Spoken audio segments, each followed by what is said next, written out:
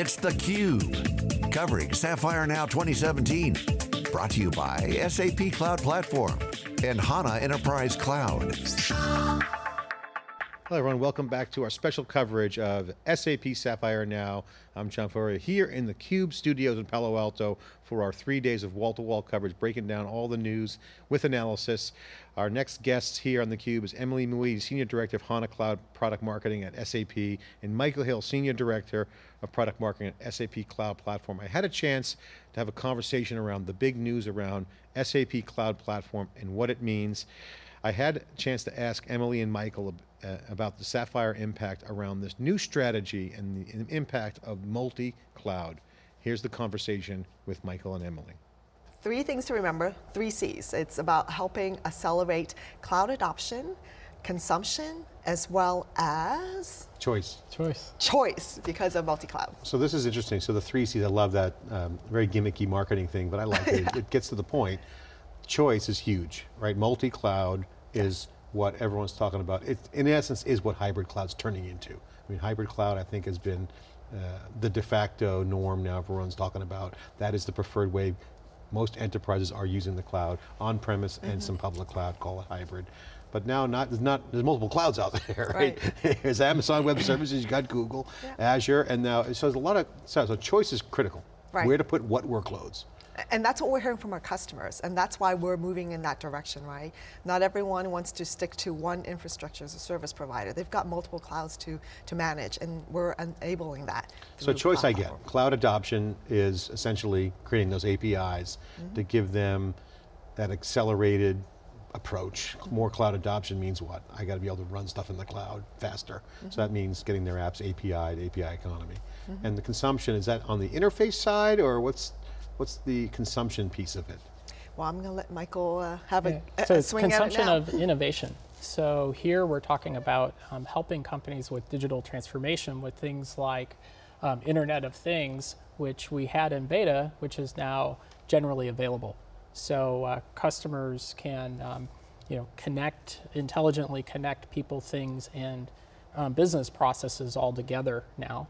In addition, we've added other great technologies like SAP Copilot, which is allowing you to talk to your enterprise system. So initially that's with SAP S/4HANA, and you can say, I'm interested in, tell me all the open orders from the last quarter, and it will intelligently go get that information. So like a voice recognition, all kinds of new things are coming out as a user interface or interface. But for the enterprise, right? Or on IT your phone interface. or on your computer. So it's all being automated. We all know AI, that's just, our jobs will be automated away, but this is specific. You're saying you're going to interface in with like Copilot. Exactly, so you've got that business context. All right, let's step back and look at the Lego blocks. Cloud, the cloud choice. Multi-cloud. And then we'll talk about the adoption piece, how you guys are accelerating that through the marketplaces and the APIs, and then the consumption through the new interfaces. So start with multi-cload. What are the big points there? Well, the first is the agility that your platform as a service is now available on not just SAP data centers, but Amazon Web Services, Microsoft Azure, and Google Cloud Platform, being delivered. Amazon Web Services is now generally available. Azure is now beta, and there's a preview of Google Cloud Platform. And here you have one cockpit in SAP Cloud Platform to manage this multi-cloud So your strategy is to put your platform as a service on the clouds that customers want to run their workloads on. Exactly. So customers may already have specific workloads, or they may be working with partners that have workloads in those particular clouds, and now SAP Cloud Platform can run in that same infrastructure. So the plan is to support the platform as a service from SAP on the clouds of choice for the customer. So they want to put stuff on Azure, if it's related to Office 365 or something going on with that, they can put it there. If they want to put some cloud native on Amazon Web Services, they can. If they want to use Spanner and some TensorFlow, they can put that on Google. And to make this happen, what's really cool thing is that we did this through our work in Cloud Foundry. And this allows you to bring your own development language, so BYOL. So if you have developers that are working in a particular language that's not supported natively by SAP previously, they can now be instantly productive on building applications on SAP. So Cloud Foundry is the key to success in this. Yeah, So Cloud Foundry, exactly. And that brings things like Node.js and Python, as well as SAP's. all the cloud native goodness that people want from a developer standpoint. Exactly. But yet you guys allow it to run on-prem within the SAP constructs. Yeah. All right, so let's talk about cloud adoption, because this is where the big rubber hits the road. Emily, we've been talking about the API economy for years. In fact, SAP was early on in web services going through back, but there's some real value in here because SAP runs software for some of the biggest businesses. So there's a lot of nuances to SAP, but when you go cloud and cloud native, you got to balance pre-existing install base, legacy, with new apps that are being developed. How are you guys going to do that? So we announced the API Business Hub around a year ago at Sapphire in 2016. And it has grown tremendously in terms of content, right? So we had a lot of new APIs that keep getting added every month, and we're into the hundreds now. But it's not just the APIs, we've got integration workflows, there's all kinds of different content that's being added in there to make it easier for our customers and partners to be able to leverage and integrate and connect these different applications with SAP backend. So a lot of exciting things happening on that end. So this allows them to go to the cloud business model. Exactly, right. Okay, now back to the consumption piece, this Copilot. So is this where you guys are looking at where the dynamic nature of cloud can take advantage of the customers? Because not only interfacing with, say, voice, for instance, there's other things like, okay, I want to change processes. I have a workflow, or I'm doing something. I want to just, I'm not a developer, a Python developer. I want to go in and make some rule changes or things of that nature. Yeah, so we have the workflow service that's also available. We've got a whole host of new capabilities that are coming out, and we call it digital edge, right? Giving our customers a digital edge with these new innovative services. Edge is the user and also machines. Yes. That's where the IoT piece comes in. Exactly. So decision maker or customer says, hey, I've done all this stuff in the cloud. All of a sudden someone says, well, we got to bolt on some industrial data from machines in our plant or factory. In fact, our IoT, the newest set of capabilities for IoT services is available at Sapphire. So okay, so what's the big takeaway from this? Let's just boil it down. Bottom line, this announcement impacts customers in what way? In many ways, right?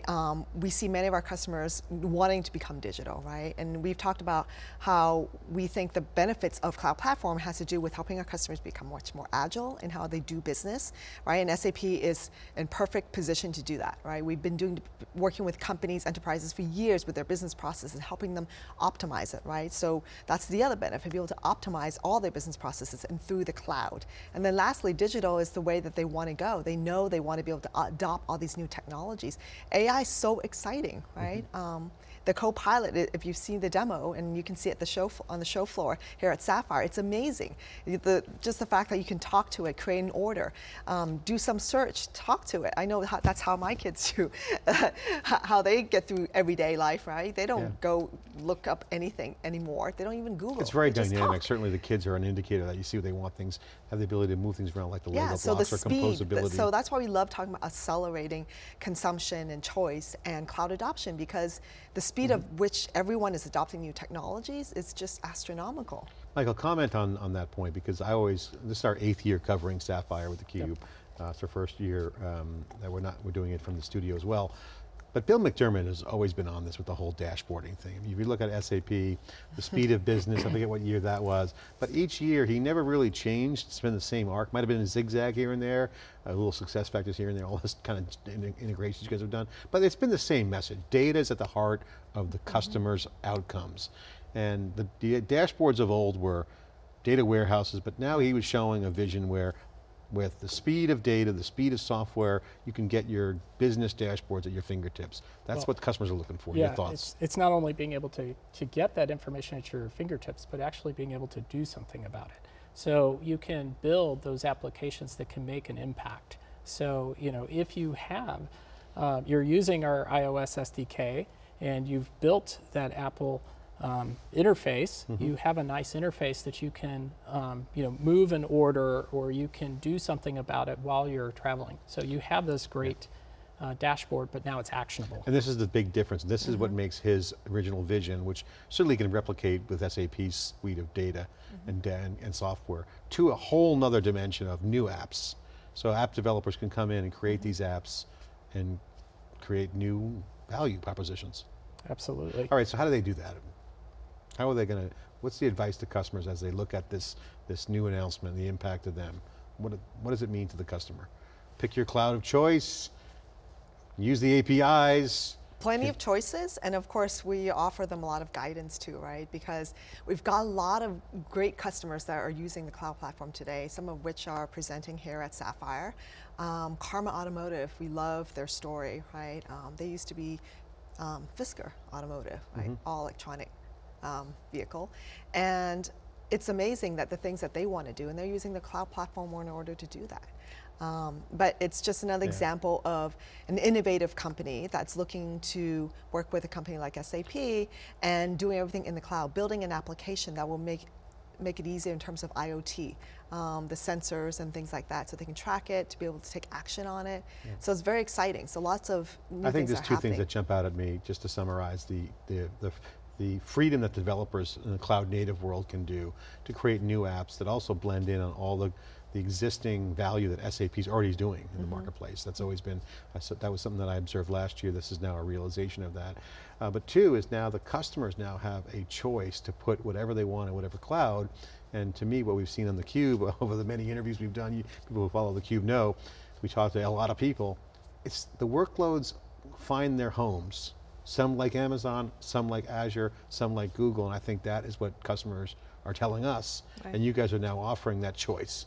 Hey, put some workloads over there, it doesn't matter where you want to put them, we're just going to run them with the... And where we can help is really on the business service side, right? We have the right types of application services within the platform as a service offering to enable them to create those types of apps to support their business. Applications, data, value for customers. And it's the integration of data with into the application, right? Because there'll be a new generation of application developers who are going to be standing up applications like PowerPoint slides. Really easy, composing apps. That is the DevOps mainstream trend. Exactly. Emily, thanks so much for sharing the great news. Michael, good to see you. Thanks for coming on theCUBE. Special Sapphire Now 2017 coverage, breaking the news of the 3 Cs, multi-cloud, SAP's new announcement in Orlando. This is theCUBE coverage. More coverage after this short break.